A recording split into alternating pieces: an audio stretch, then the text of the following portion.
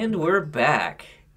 Thank you all for joining us on the Great Compromise podcast.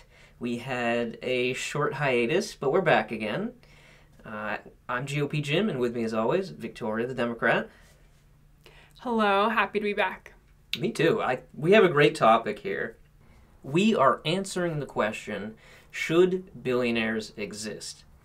And this is an interesting one, because it's not a question you've heard being thrown around years ago, like 10 years ago, or even 5 years ago. But right now, it's a popular topic. And so Victoria and I thought it would be an interesting one to talk about. And it's actually kind of funny. When we started doing research for this topic, Jeff Bezos was the richest man on Earth. And as of today, it's Elon Musk. And so we'll see who it is tomorrow. But we're going to probably throw Bezos' name around a lot more than Musk. But, you know, they're both so rich. I think it's pretty interchangeable anyways. Yeah, they can handle it. Either way, they're both doing just fine. Yeah, they're doing just fine. So anyways, let's get into it. I'm on the pro side. And I'm con, so let's hear your side. I'll start. The main problem with the question, should billionaires exist, is that there's no good way to accomplish this. People always say tax the rich, but if it was that simple, we would have been already doing that. The top 1% typically do not make their money from income, so raising income taxes doesn't hurt them. Well, what about a capital gains tax? That's when money made from selling investments like stocks are taxed. Well, history shows that raising the capital gains tax actually lowers tax revenue. People are less incentivized to invest and, of course, do it less as a result. Billionaires do not just put their money under the mattress, they invest it. And whether we like it or not, the top 1% are huge investors and contribute significantly into the economy. If we take away their incentive to invest, we're only hurting ourselves. So what is considered the best way to tax them then? Typically, people point to a wealth tax, but that doesn't mean it works. But let's start with what the word wealth actually means. It does not mean just money people have in their accounts. Wealth is the estimation of the value of all assets of worth owned by a person. So when we're discussing a wealth tax, we're talking about taxing people based on an estimated number for money they don't necessarily even have. It would force them to sell property, stocks, companies, or possessions in order to pay for it. Or of course they could just leave and pay nothing at all. Liberals often look to Europe for policy guidance, but this time they clearly haven't. The experiment with the wealth tax in Europe was a failure in many countries. France's, for example, contributed to the exodus of an estimated 42,000 millionaires between 2000 and 2012, among other problems. And the other year, France finally dropped it. In 1990, 12 countries in Europe had a wealth tax. Today there's only 3, Norway, Spain, and Switzerland. According to reports, there were some clear reasons why. It was expensive to administer, it was hard on people with lots of assets but little cash, it distorted saving and investment decisions, it pushed the rich and their money out of taxing countries, and it didn't raise much revenue. A wealth tax just doesn't work. I've talked about all the taxes billionaires don't pay, but how about the taxes they do? Because it's a lot more than you'd think if you just listen to the media. In fact, the top 1% already pay 40% of the taxes in the country. This doesn't even count property tax, corporate tax, payroll tax, sales tax, or whatever else they're paying. In fact, I can't find those numbers anywhere because all everyone seems to focus on is income tax. That's not the only tax that exists. We always hear about making the rich pay their fair share, but we can't create policy based on perceived fairness. You know what would really be fair? Letting people keep the money they've earned. This week, I'm on the con side. I'm against billionaires hoarding resources. To be clear, I'm not against wealth accumulation, but income inequality really does matter. And with the state of things today, people hoarding their resources is unethical.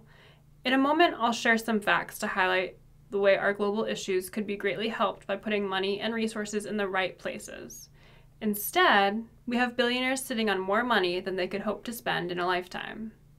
I don't argue that people have worked hard and created life-changing inventions in order to earn their wealth. It's heartbreaking that some people are dying of starvation while others have more money than they know what to do with. For example, The estimated cost to end global warming is $300 billion.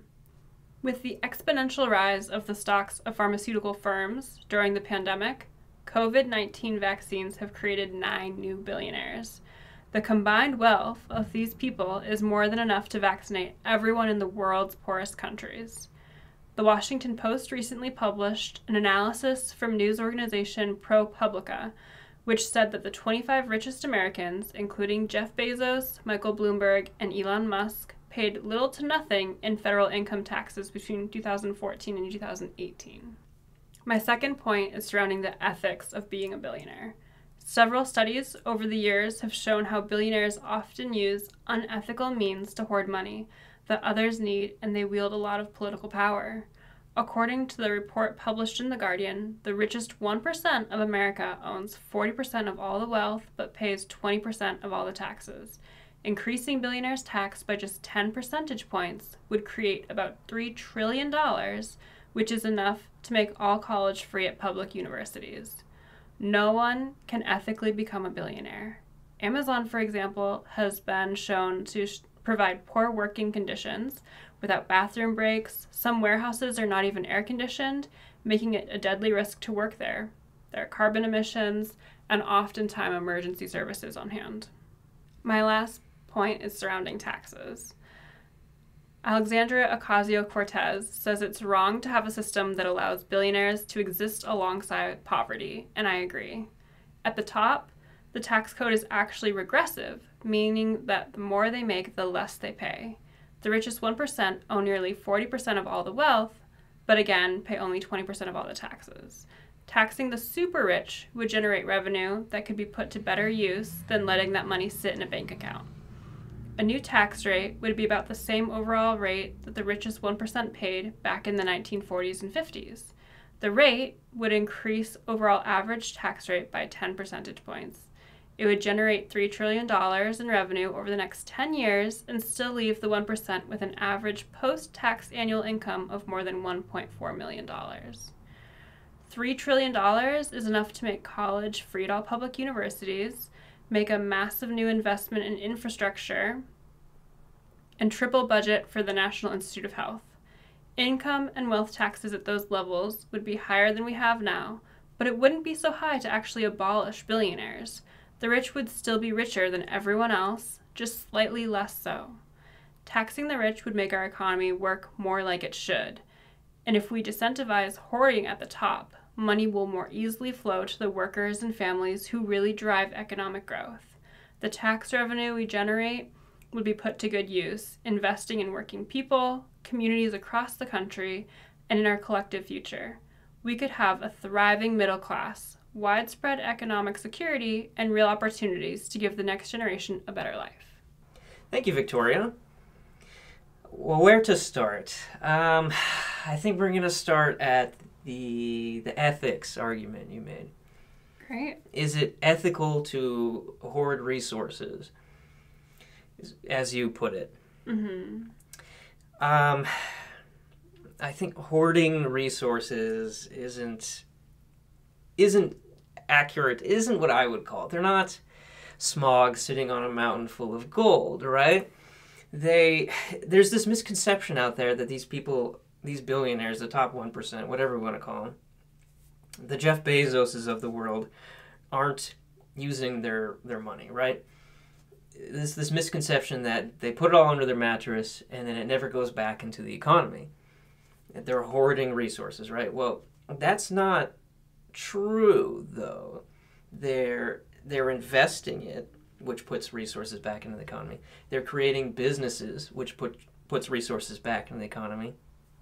They're giving to charity, which puts resources, well, not exactly into the economy, but they're giving it to charity. So the money is still getting out there. So I definitely don't think it's accurate to say they're hoarding it when they are definitely using it.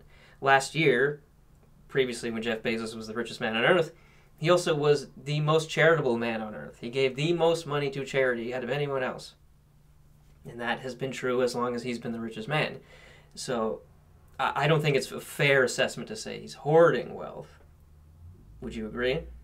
I think that in ratio to the wealth that someone has, their charitable giving like should be pretty high, right? If Jeff Bezos is the richest man on earth, then him being the most charitable man on earth makes sense. I think that's how it should be, but the truth is that that's not true of all the one percenters. Plenty of people are donating purely because of the tax cuts and like the benefits that that gives them back. You can actually increase your wealth by donating a portion of it. Why is that bad? It's not, I'm just saying it's, if we're talking ethics, it's not selfless. And there are plenty of people benefiting from, for example, the pandemic, but millions are still suffering, right? Like if we're hoarding resources, that's increasing your own wealth over helping people who desperately need it. Let me go back just a hair here too. The government creates these tax incentives to people who give to charity. Mm-hmm. I would argue that's a good thing, and that we should probably do more of that, even to incentivize people to give even more. Yes, it is self-serving, but ultimately it is going to help people. I don't think that's bad in any way. I would support more of that. I would support more giving as well. I'm just stating our argument is on ethics. So it's not that they're like, oh, I was wrong about Jeff Bezos. He's actually like Santa Claus. It's benefiting him to donate. It's not like I would really use that as a pro-billionaire. Okay, I'm not like defending the personalities of these people. I don't think anyone can or should, but I'm not sure the reasons that he gives all that money to charity is as important as the fact that he does it. You know what I mean? Sure, but my point is that is it really him giving a ton of money to charity in ratio to what he has? I'm not sure the ratio is important. I disagree on the ratio being such an important factor. If Jeff Bezos, I don't remember how much money he has, but let's say he has $50 billion. It's probably more than that, but let's say he does. And he gives $50 million to charity each year, and that's still the most anyone ever gives to charity. Is it a small ratio of his wealth? Sure. Is that a small amount of money he's giving to charity? No, that is a huge amount of money he's giving to charity, and I still think that's great. I don't think the ratio matters there. The reason that the ratio matters is because we're arguing whether or not they're hoarding resources. So that's why I'm bringing ratio into it. No, right? I disagree. I mean, in the charity case, it doesn't matter the ratio of his money he's giving away. It doesn't. The pure dollar amount is what matters. Then how I will else... never give $50 million to charity. I won't. And so $50 million a year is a huge sum of money that goes to help people, and I think that's good. It is. But how else are we going to tease apart what is hoarding resources if we're not looking at in ratio to the wealth? Well, that brings us back to what is wealth. He doesn't have, again, let's say it's $50 billion. He doesn't have $50 billion of cash sitting around ready to give away at a moment's notice.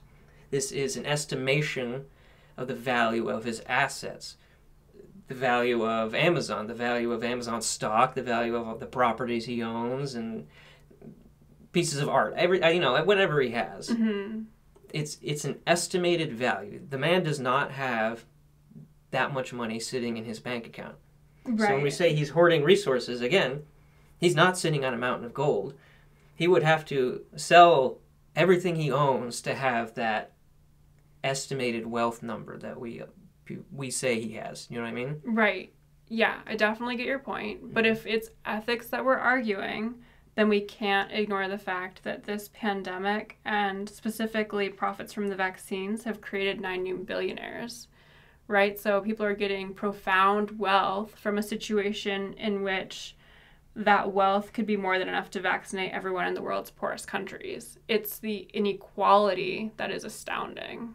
And I think that the way people are holding on to this wealth and able to continue to accumulate it, and the vast inequality between the lowest levels of poverty and the highest levels of wealth is the ethical issue I'm arguing.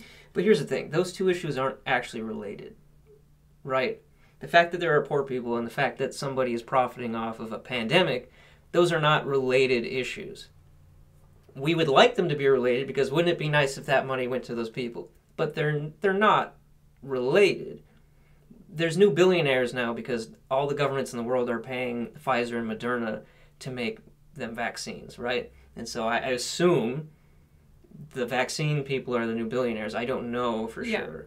I don't know their names, but okay, it's them. So that's why. So like their companies did a good thing that have saved a lot of lives, and they have now made a lot of money. That is unrelated to the poverty in the world. Those two things do not relate at all. That doesn't make sense to me, because if we're talking about wealth, then wealth and poverty are directly related. Yes, but those people making money in a pandemic is not related to people who were already poor. No, it's the inequality that is the ethical issue. But why are we giving money from these billionaires to unrelated people? Why are we doing that? What do you mean unrelated people? You want to do a wealth tax on the richest 1% and use it for other things. Right. But why? Okay, let me back it up a little bit. Okay. You and I go to work. We are not the 1%. Can you confirm that? Oh, yeah. Yeah, we're not the 1%. We go to work. We earn a paycheck. Do we deserve to keep that money? A portion of it. I mean, we're paying taxes as well. We are paying taxes, as any modern society should do. We pay taxes, and then the rest of the money we get to keep. Okay. Now we have $10,000 in our bank account, just to throw a number out. And the government comes and says, you know what? We didn't tax you enough the first time. We're going to take $5,000 out from your bank accounts because that's what you owe us now. Okay? Does that seem fair? After you already paid taxes and you've earned that money and it's been sitting in your account, is it fair to then have to give more back when you didn't have to in the first place? I don't think that is paying attention to all the gray areas, right? Like, that's a very black and white example in which I would be tempted to say, no, that's not fair. But it's the unethical inequality that doesn't sit right with me. So if I was making a massive amount of money, I would be concerned with where else I'm like putting those resources, like who else I'm helping. And I know that billionaires can be very charitable, but it's the structure of like the vast difference in income that doesn't make ethical sense to me. I understand that people are working hard, providing new services, creating new vaccines and inventions, and there's nothing wrong with that. I think that that's an important contribution. But it's the fact that there are such levels of wealth and such depths of poverty still. Like, in this day and age, no one should be dying of malnutrition with the technology that we have for, you know, GMOs and everything else, right? Like, it's just a vast error in concentration. Okay. I don't see those as necessarily related issues. But I think personally, I think the way to solve them is through charitable donations, right? You choosing to give your money to help these causes instead of being forced to give your money to help these causes. Does that make sense? Right, but who's choosing without like the government's hand? You know, like... Well, that's why we create incentives so they choose to do it. Even if it's just for those incentives, they're still choosing to give their money to charity. And I don't see that as bad. In fact, that's very good. That is good. Okay. I just don't think we're answering my question. Like, it's the inequality that is unreasonable. The amount of suffering that continues to happen when we have the resources in our economy to fix it. So I guess we need to talk about how this inequality comes to be then, right? So let's talk about our boy Bezos again. This man made Amazon, okay? It is the most successful company in the world, probably. I don't know. Don't quote me on that one. It's a successful company. Mm-hmm. It makes a lot of money. He founded it. He runs it. I don't really remember which one's which. He does something at the top of Amazon, right? Yeah. I think he founded it. It's a successful company. People buy its products. The money goes back to the company. He makes money. I mean, his income is limited, but he has a lot of stock value, which raises his wealth number. Mm-hmm. And now he's the second richest man in the world. What is inherently wrong with any of that? That the people working for Amazon are not allowed to have bathroom breaks, or that some of the warehouses aren't air conditioned, and people that work for emergency services just know to wait outside those warehouses because on a hot day someone is going to collapse. Mm-hmm. Like, it's the way that those are run, the way that the wealth is kept to the top of the company, not the people helping to grow and support its function. That's an error, well, right? That's some mismanagement. I agree there, okay? But there's other companies, successful companies, that don't do that. And they still have billionaires who founded them. I don't know, McDonald's is still, or Walmart, I don't know. They don't have the same conditions, and they still have billionaires at the top. Mm-hmm. So it's not impossible to get there without exploiting somebody, you know what I mean? It kind of has you to be you think they impossible have to become a billionaire ethically. It's not ethically possible to be a billionaire. I think it's the same as, like, any high level of power. You probably did some pretty shady things to get there. Okay. But that's not what we're talking about today. Like, it's not about what is the quality of character of these billionaires. It's about, is it ethical? I mean, should there be billionaires? And I think, you know, if we go back to our minimum wage episode and how impossible it is to survive off of minimum wage, these billionaires are made richer by having a lot of employees that are making low incomes to continue their function in the percentage that they make at the top. Okay. So in our capitalist society, people choose to have these jobs. Mm-hmm. If you don't like the working conditions at that place, you can go find a different job. And yet people don't necessarily do that, which means to me that it probably pays okay. I think it means that plenty of people have a hard time finding jobs with the level of education they were able to attain, and don't have time to be job hunting because they're trying to feed their families and they can't risk losing what is doing the bare minimum right now. I wouldn't guarantee that everybody's thrilled to be working minimum wage jobs, or else they would have changed something, right? Like, it's pretty hard to get out of poverty. Okay, fair enough. I understand your perspective. Let's talk about taxes then, because you mentioned income and wealth tax, and I brought up both of those myself. So, starting with income tax, again, I'm going to talk about Bezos. Why not? He doesn't make a high income. In fact, he purposefully keeps his income low to pay lower income tax. Okay? So, raising the income tax isn't going to do much on these billionaires. They all do that, right? So, that's not a solution. So then we come to the wealth tax, and I talked about this a bit. You talked about it a little bit. It's hard to do, right? Because you're taxing based on an estimated number. It's not a real number. It's an estimation of assets, and it's hard to put values on some things. As they saw in Europe, this didn't really work. And in fact, I have a fun anecdote from Europe. In some European countries, they exempted artwork and antiques from the wealth tax on the grounds that they were too hard to value, right? And that created a loophole for the wealth tax, and it let these mega rich people buy up a bunch of art and basically trade art between each other to avoid taxes. Okay, so that begs the question, would we have the same problem here? And it's not just on art. I mean, it's hard to value a lot of their assets. I mean, it's somewhat easier to say what the stock values are, but it's What is a piece of property worth? What is a piece of art worth? Mm-hmm. Stuff like that. So it's very difficult to implement this wealth tax, and I'm not sure it's good to do anyways. We're essentially punishing somebody for being successful in this country.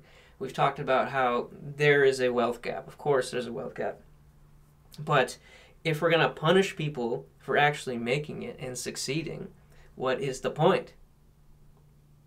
See what I'm saying? I do. And I think it's fascinating, your points about the wealth tax and the art loophole. Mm-hmm. I didn't know that. Mm-hmm. I find that really interesting. I like the examples that you share from the experiments that Europe has had over the years of changing their tax laws and going back and everything. I think that's great. But what I'm noticing is that I think that the perspective that each of us have in this argument is pretty different. Like, you're very focused on the ins and outs of the taxes and how that's going to happen, whereas I think when it's a popular argument today of whether or not billionaires should exist, I think the argument against is really income inequality and like the everything that we were just saying, right? Yeah. Like, I think we're coming at it from two different points. Well, what I'm saying is that the people who are arguing against billionaires don't have a good solution to end billionaires. That's what I'm saying.